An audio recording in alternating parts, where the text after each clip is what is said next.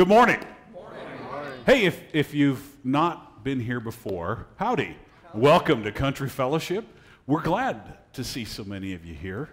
It is Labor Day, and it's kind of a fun day for us. I'm going to use that, James. There we are. And if we've not yet met, my name is Bill Rector. I'm the teaching pastor here, and if you've been coming for a while, you know that already. And you know that now the part of our worship comes where we open God's Word, and we ask Him to speak to us. But I will tell you something, that the worship that you lead us into, Sammy and team, makes me want to be better at what I do, and I really appreciate that. So on behalf of all of us, let's just give you one more...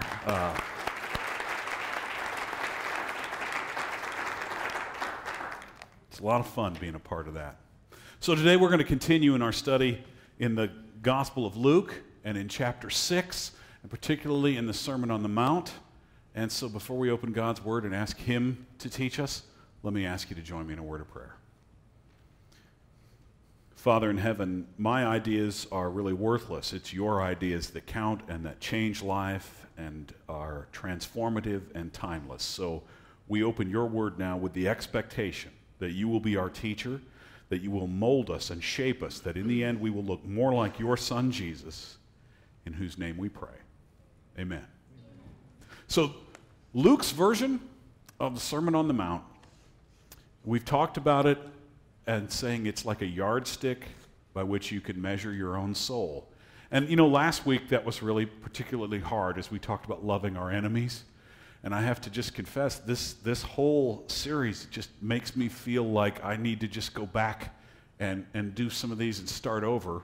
But I think that's part of what the intent is. I think this is, the way this is supposed to work a little bit is to motivate us to be better and to point out and to occasionally say, how you doing on this? And know that God loves us. But as we go into this today, we're going to move through a couple of verses today that are also challenging, but maybe a little bit lighter for us as we study them. So let me start here in chapter 6, verse 37. If you have your Bibles, Luke chapter 6, verse 37, and it goes like this. Do not judge, and you will not be judged. Do not condemn, and you will not be condemned. Forgive, and you will be forgiven. Give, and it will be given to you. A good measure, pressed down, shaken together, and running over will be poured into your lap. For with the measure you use, it will be measured to you. And this is a really interesting thing. It comes in a section, as we've kind of broken this down. There's the first section of this, which was verses 20 through 26, which said, blessed are those who are poor in spirit. To summarize, blessed are those of you who are put in a situation where you know you need God. And I don't want to be too personal. Bruce, we are with you, and we are all praying for you. Brother, blessed are you because of the knowledge that you need God, and surrounding you is your church and your people. Amen? Amen. All right? And something is a miracle will happen here somewhere in all of this. Because blessed are those who know they need the Lord. And this is wonderful. And then we get into the second part of the Sermon on the Mount, which tells us the tough things, raising the bar on how we interact with each other a little bit. Loving your enemies was really hard. And now we've got a couple of difficult things to do, and it comes to us in an interesting format. 2 don'ts and 2 do's, right? Don't judge, and you won't be judged. Don't condemn, and you won't be condemned. And then do forgive, and you will be forgiven. And do give, and it will be given to you. And what I'm going to suggest is that these verses kind of, along with the ones we studied last week about loving your enemies, they all work together as kind of a raising the bar on your performance in human interaction with each other. And before we were told that in response to evil, you respond with kindness. And this is where the 2 don'ts kind of end up putting the capstone on that teaching.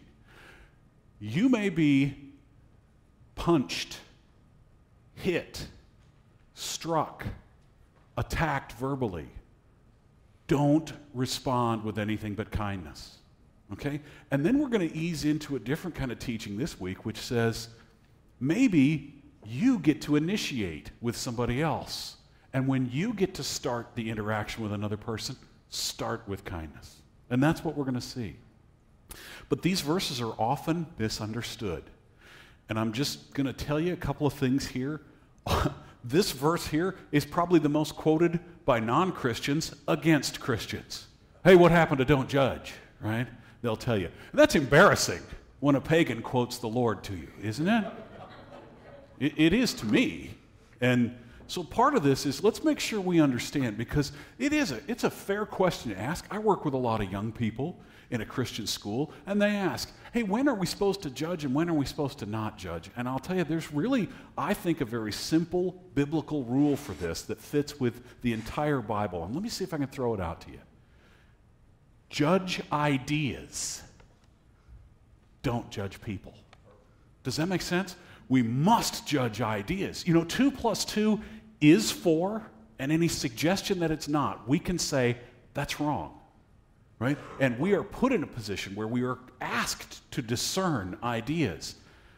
But nowhere in the Bible are we told that it is our job to judge people. As a matter of fact, we're told throughout the Bible, many verses, many places, we don't know enough to judge people. Does that make sense? So let's just say, judge ideas, but not people. Okay?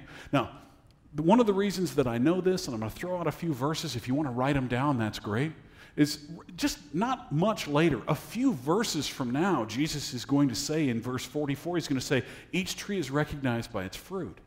And in Matthew's version of that, he said, you may judge a tree by its fruit. So the whole idea is you must be discerning. You can be discerning.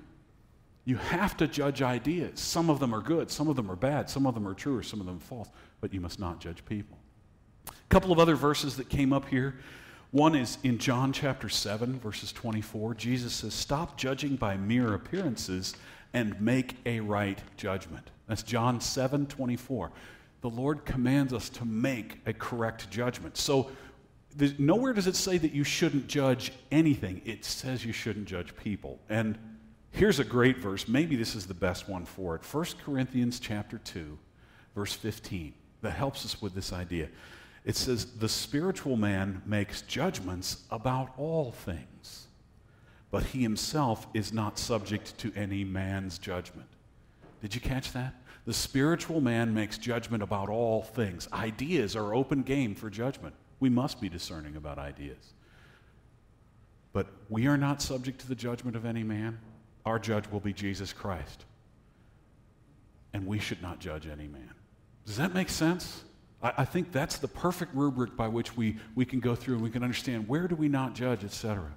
One of the reasons that we don't judge other people is, first of all, God has declared, that's my territory. I'll do that.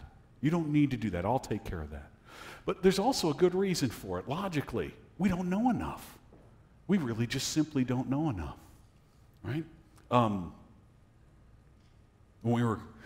My wife's, when we were young, we tried to teach our little kids, when they were young, I guess, people are more important than things, right? We can judge things, we can be mad at things, we can get new things, but people are more important than that. I don't know how well that teaching took. We're still kind of praying to see some of that give fruit, right? But I believe that's accurate, and I think that's consistent with the biblical teaching. Here's a couple of 1 Samuel 16, when Samuel's going to anoint King David. And the Lord tells him, no, all of Saul's sons that you're seeing, they're not the right ones.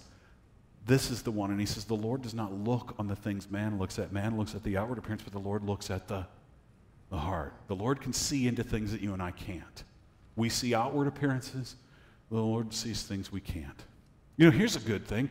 I found this when I was looking for this in 1 Kings chapter 8. This is Solomon's prayer to God to dedicate the temple after the first temple was constructed.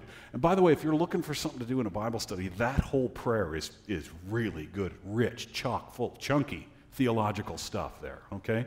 And in verse 39, Solomon says to the Lord, deal with everyone according to all they do, since you know their hearts. You alone know every human heart. So we can't. We can't. Paul says this really well too. In Corinthians, and I'll just 1 Corinthians 4, 3 through 5, I care very little if I'm judged by you or any human court. Indeed, I do not even judge myself. Now this strikes from, he is so adamant against judging people, he won't even judge himself. Is that interesting? Do you judge yourself? Are you the harshest judge of yourself? Have you thought about that? That's interesting. Paul extrapolates this theology to the forgiveness of self even, which is interesting. But he goes on to say, my conscience is clear, but it does not make me innocent. In other words, the Lord has cleared and forgiven my conscience. It doesn't mean that I'm innocent. It is the Lord who judges me, right? Therefore, judge nothing before the appointed time. Wait till the Lord comes. He will bring to light what is hidden in darkness and will expose the motives of men's hearts. At that time, each will receive his praise from God. So we judge ideas, not people. Amen? Okay, and one of the most well-established biblical things here, but it's hard to separate people from ideas sometimes. I think that's where I struggle the most. When I first began teaching, an older lady who'd been a retired principal was helping us in the Christian schools. She gave me some great advice. She really did. And a lot of it, she was the one who first told me, they're not going to care what you know until they know that you care. And that's a beautiful thing, isn't it? And she said, you have to create an open environment where the kids can ask you any question safely without feeling like it was a dumb question. And she said, Albert Einstein once said, the only stupid question is the one you don't ask. And after a semester of teaching teenagers algebra,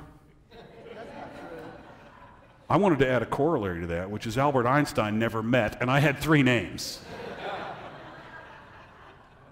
You're laughing because I'm telling you, wait a minute, that was actually a stupid question.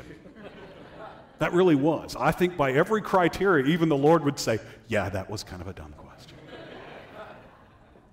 So, it's funny. I looked into this a little bit. I said, wow, did Einstein really say that? Actually, he didn't. Even though I do believe in that principle that when you're working with young people, you need to create an environment where they're encouraged to explore without you stomping them flat every time they do. That doesn't mean they don't ask dumb questions, though. I can assure you that. I have evidence to the contrary. But I believe in creating that encouragement. Einstein never said that. The source of that quote is really kind of undetermined, and even though I believe in it as a principle, what Einstein said is a little bit more consistent with my experience. He said, quote, 2 things are infinite: the universe and human stupidity. And come to think of it, I'm not so sure about the universe. That's my kind of guy. Right? P.T. Barnum said nobody ever went broke underestimating the intelligence of the American populace.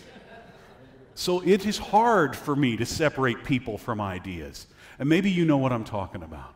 Right? If we all decided, hey, you know what, we got a big long weekend, let's do something together, and somebody were to raise their hand and go, let's go camping, right? That's a bad idea to me. No, let's go to an air-conditioned place where we can watch sports would be my idea, right? But you understand that in a loving environment, we wouldn't suggest that person was evil. We might, if it was hot enough, we might actually. But we tend to do that politically, don't we? When someone brings up an idea that's contrary to what we think should be done, boy, it's easy to demonize them. Amen? And this is where we have got to take the lead here and separate the idea from the person. And I'm not the greatest at this, right? Sometimes I'm a better talker about this than I am an exemplar. And this is hard for me. In other words, I'm not sure you should follow my example here. But I did find somebody this last week who did a great job of respecting the human being when he was asked a really dumb question. It's Admiral Robert Willard. In 2010, there was a congressional hearing. The House of Representatives had the House Armed Services Committee. If you've ever seen it, it's like a ring of representatives, and it's focused in on asking this one guy. And he was being questioned by a particular congressman, and I won't tell you who. You could probably find out. But in the spirit of being loving and respecting that person, I don't want to name that person. I really don't. But this congressman asked him, was questioning him about the Navy's plans to move 8,000 Marines from Okinawa, because it was overcrowded, to Guam. And he actually asked, he said, aren't you worried that all these Marines and their families might cause the island to tip over and capsize? And you can find this is straight up. And some of you are laughing, right? Islands, they're not floating, right? The temptation for me to respond to that question, and my instinctive training as a stand-up comedian would have kicked in, and something other than Jesus would have come out, right? I think I fantasize about how I might have responded to that. That's such a dumb question. It's like teeing it up for me. Here, would you? You know what Admiral Willard did? He did something I'd like to be better at. He respected this person, responded to the question, and you can watch, after a moment of hesitation, without giving any sign whatsoever that he found the question stupid, he said, "Sir, we don't anticipate that problem." And that's all he said. And I kept thinking, that man is more Jesus than me, because I don't know that I could have done that. Can you do that when someone brings up an idea like going camping in the middle of July?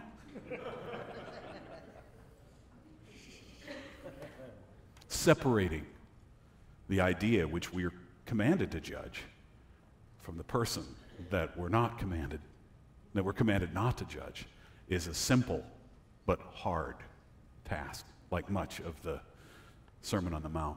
But there's another thing about this that has kind of gnawed at me all week, and that this section of Scripture says, "Do not judge, and you won't be judged." Judged by who? I have to confess to you that I was taught that this meant don't judge, and you will not be judged by God. And I think that's wrong. And I'm going to tell you that I was definitely taught that way. I was taught don't judge, and you won't be judged by God. Don't condemn, and you won't be condemned by God. Forgive others, and you will be forgiven by God. Give to others, and God will give to you. And I don't think that's right. As a matter of fact, I don't want to confront anybody. I'm not trying to pick a fight, right? But I think given what we know from all of the other scriptures and the context of this verse in how it's dealing with human interaction, I don't think that's the right way to think about that. I don't think that's correct. And it's half right? The command to not judge is right, but it's the motivation that's wrong. And we see that. We see that there's an implicit reciprocity here. The Latin has a phrase, quid pro quo, which maybe you've heard of. And it means getting something for giving something. Get something for something is the literal translation of quid pro quo, meaning if I give, I can count on getting something back. And God, I assure you, does not work that way. We've all seen these churches, and again, I don't want to judge the people, but the idea is totally unbiblical that if you give $100, God is somehow obligated to give you back $100 or some multiple thereof. That is not true. That is not the God of the Bible. By the way, if you have $100 and you want to part with it, we got a place you can put it. But I make you no promise that the Lord will multiply that and pour it into you. I don't believe that's what happens. I do think there are verses that says your trust in God will be rewarded. I think there are verses there, but that's a heart issue. The idea that you could rub the lamp and the genie will come out by writing a check without even thinking about what it's for, it's foolish. It's not the God of the Bible, and we see this heretical churches all over the place doing that, and it's sad. I think also the sovereignty of God dictates to us. At one point, he says to Moses, "I'll be merciful to whom I will be merciful." There's no human action that will oblige God. I'm sorry, that's all throughout Scripture.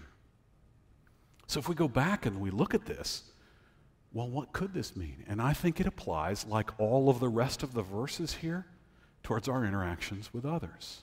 Now, I want to just read to you where we started this section in verse 27, and listen to the tone. "But I tell you who hear me, love your enemies, do good to those who hate you." And I'm emphasizing the fact that the object of this teaching is our interaction with other people. Bless those who curse you. Pray for those who mistreat you. If someone strikes you on the cheek, turn to him the other also. Do you get the point? That we're in a section of teaching where God's giving us a little human interaction seminar, right? And that's what's going on. He goes on to say, give to everyone who asks.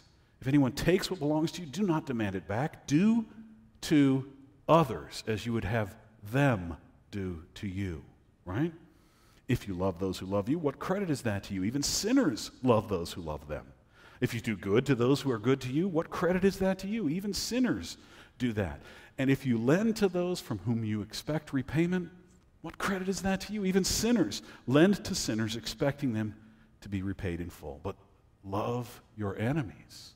Do good to them. Lend to them without expecting to get anything back. Then your reward will be great, and you will be sons of the Most High, because He is kind to the ungrateful and the wicked. Be merciful just as your Father was merciful. And doesn't it make sense to just flow right into, don't judge people, and you won't be judged by them in return. Don't condemn people, and you won't be condemned by them in return. Forgive people, and you will be also forgiven by other people. Give to people, and other people will give to you. And I believe that is the context of this teaching. In this last part about giving to other people, Jesus says they will give it back to you. A good measure, pressed down, shaken together, and running over will be poured into your lap. And this is a metaphor, if you've ever put a cup of flour or something into a recipe, you dip the cup in, you kind of pound it down a little bit, and then sometimes we use a knife to get a perfect level cup of that. And pour. This is a measure of the idea that we're gonna tap that thing down, and then we're gonna press it down, and we're gonna keep filling it. And then once it's level, that's not even enough. We're gonna fill it until it's overflowing. Right? It's a good measure, pressed down, shaken together, and running over. And this is what will come back to us. And by the way, occasionally, it's healthy to look at what other versions of this say. The King James Version and the Revised King James that came out in 2000, and a few other versions of this, put in a language that has been kind of cut out of other modern versions. For hundreds of years, the church heard this verse this way. I'm reading from the Revised King James. In verse 38, Luke 6:38, give and it shall be given to you, good measure, pressed down and shaken together, running over, shall men pour into your lap. Do you hear it? Once again, for hundreds of years, the church did not think that God would do this, but other people would. And I think that's the original intent of this verse. But the idea, have you ever noticed that sometimes when you give something, you get so much more in return? I think that's the axiom here. You know what's funny, though? In talking to people, I don't think sometimes we notice when we give a little and people give us a lot. I think what you might be able to notice at times when someone has given you just a little and earned great loyalty from you in that process. And if we had time to gather and testify, I think there would be cases of places like restaurants that you've gone to because someone was good to you there. There's a story in our family of a grocer who delivered groceries to my mom when Dad was out of town and she had 2 little babies. And I can tell you, for the next 15 to 20 years, my mom drove across town because that kindness was being returned, pressed down, shaken together, and overflowing. Do you have stories like that where a doctor has done something to earn your loyalty and you pay it back so many times? This is Jesus saying this is axiomatic. It's probably easier for you to notice the times that influenced your heart than all the times when you've done that to somebody else. But it's true. Now he ends this section at the end of verse 38 with this challenge. For the measure you use, it will be measured to you. And the reason I say that's a challenge is because remember that we heard earlier in this the idea of do unto others as you would have them do unto you, and we called that the golden rule. And he's restating that again here. Use a measure that you would like to use used to you. And what I want you to hear in there, remember, the Sermon on the Mount is a measuring rod by which we compare our soul to the standards of God. And if you do that and you think you're doing okay, you didn't do it right. Sorry. Right? And one of the things he says is, hear it this way. Are you willing to give in the same measure that you want to receive? Huh? Hold yourself up to that standard. Are you willing to give to others in the same way that you want to receive? And when we put this all together, the teaching from verse 27 all the way through, what we get is a beautiful seminar on human interaction and a way that Jesus is explaining that this works for. I hope you can hear all this together. And what he's telling us is, the world works on a quid pro quo basis. You give me something, I give you something. Others love only those that are loving to them. But you can be different because you are a new creation. You have a totally different spiritual lineage, and you can follow your Father in heaven. You can actually turn that around. Instead of stimulus and response, you can choose your response. When someone punches you, you can respond with kindness. When someone is unloving to you, you can respond with love. You can break that cycle that the rest of this world is trapped in because you have a power from heaven. And today's teaching is, and in some cases, you get to be the initiator. Perhaps no one has been evil to you and you meet someone for the first time.